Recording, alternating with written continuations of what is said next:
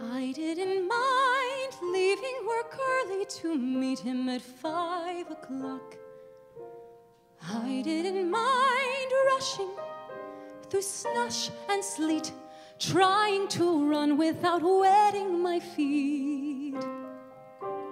I didn't mind going through hell to meet him at 5 o'clock.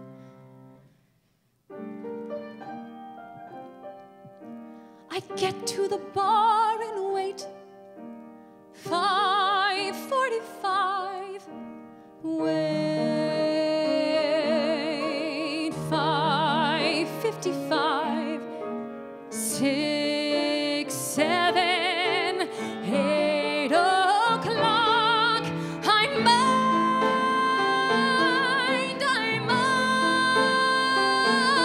mind, but time goes by. January's now July, so never mind. But there you are, 5 o'clock in the same old bar. 6 months late, but you arrived at last. What to do? Go up to? Not so fast, not so fast. What to do?